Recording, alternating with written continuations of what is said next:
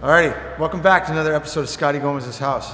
I'm here with Micah Lancaster at I Am Possible Skill Lab, and he's gonna get me back. I figured hockey's over, but I still got a shot at the NBA. They need more Latins in there. So my boys here is gonna take me home. Take me there. Jordan. It would have been nice if you did that. So we started Scotty off with med ball holds, which is really just to show where his coordination and hand strength is at. What I want you to do is you're going to start off nice and wide. You're holding your medicine ball straight out. All I want you to start with is pound at this level. If this ever falls out of your hands, never lose this dribble, but not again. Back to it. All right, so just putting pressure on that hand, squeeze, always this way. Yeah, all that hand. That's good. So that involves him really holding the ball, squeezing that 6-pound medicine ball, and pounding at that level. And as I pull and tug on this ball, I don't want to see this dribble start to become frantic, kind of all over the place. So he's got to be able to stay really solid. Even if that ball slips and he's got to go down and get it, I want to make sure that dribble stays the exact same consistency and power the entire time.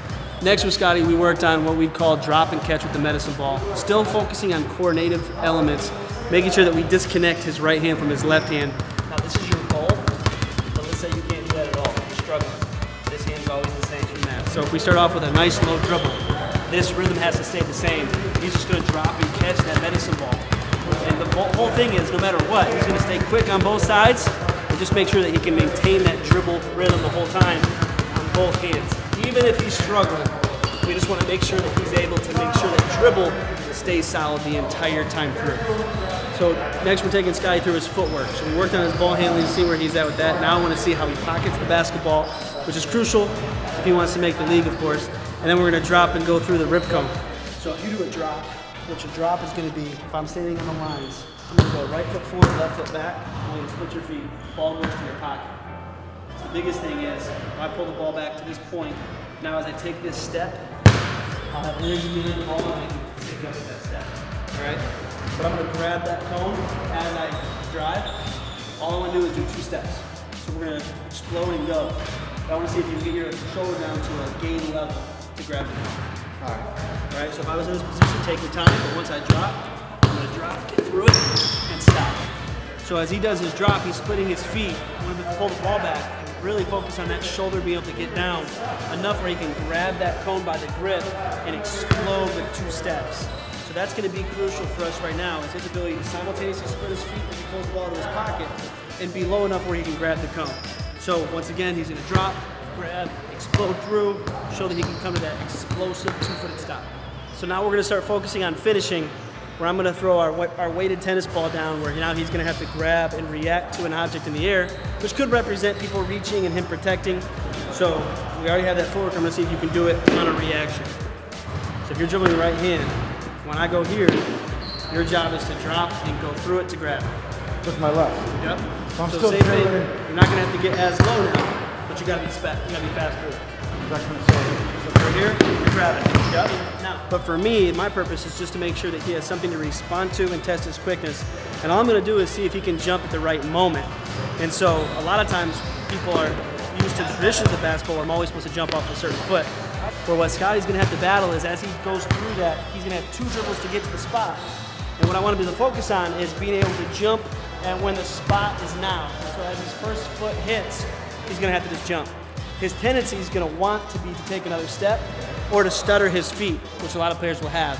And so our focus right now is, can you just be fast and jump at the right moment, which in this case is going to be his right foot, his outside leg. Next, we're taking it to the basket for a spin and really see where his body is at and seeing how well his balance maintains as he jumps out of this. And so he's going to have our medicine ball again, which is really going to help hold him accountable to weight and just be able to feel a little bit of resistance. And so if he's driving right now, he's going to come to a stop. And what he's going to have to focus on is, as he stops and pounds, he's going to spin as he traps the ball to his body. He's actually going to make a change with the medicine ball. Now that's obviously not in the game. It's not game-like. It's not game situational. What it's going to do is it's going to delay his movement. So as he makes the change, he's going to have to wrestle the ball off of his body, which is going to feel like he's getting fouled, like someone's tugging on his arm. And then he's going to be able to go back up and get it. And so if I was to have him do a spin move after doing this, he'll feel a lot more free, a lot quicker, because there's no disturbances. This is a tough one, but I feel like he's getting to that point where he can start pulling this off. Now we're gonna go ahead and focus on fadeaways and see if we can knock down this shot when he actually jump away from the defense. And so we're using 2 grip mats, which are gonna mark our space in the floor. And what I wanna focus on is he got to do a fadeaway, getting all the way back to the other mat that I've laid down, so he has something to hold himself accountable to distance.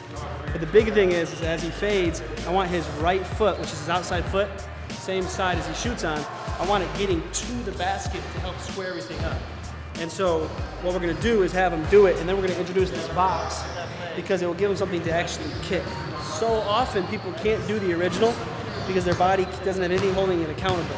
So when I introduce the box, he'll be able to feel like he can actually get that foot to it.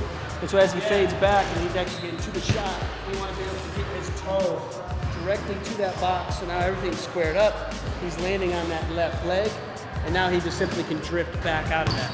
So that's going to help develop his fadeaway just by holding himself accountable to space on the floor. And finally, we're wrapping up Scotty's workout by shooting shots off the box, really testing his form.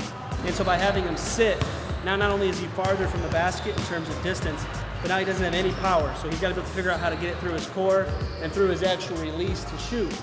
And so if he feels anything that's off, anything that's broken in his shooting form, he's going to feel it that much easier when he's sitting on this box because he won't be able to get the ball there the same. Nice shot. What do you think? I'm ready to make the team? Or? Yeah, man. I think you're ready. Yeah, let's do it. Well, there you have it. Micah Lancaster, the top guy in the NBA right now. If you want to get to the show, want to go to college, you want to go anywhere, here's the guy for you. Thank you for having us. It is a tremendous facility. And it's the I Am Possible Skill Lab.